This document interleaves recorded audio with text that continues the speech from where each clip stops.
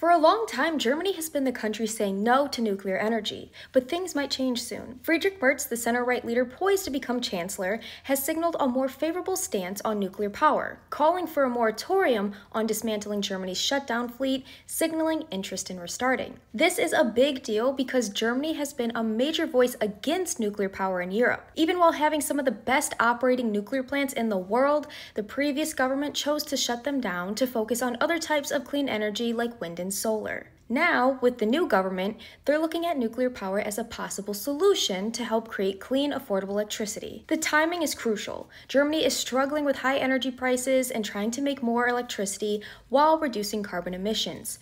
They need only to look at their neighbors, France, to see that nuclear power is a clean answer to this problem. Nobody knows exactly what will happen next.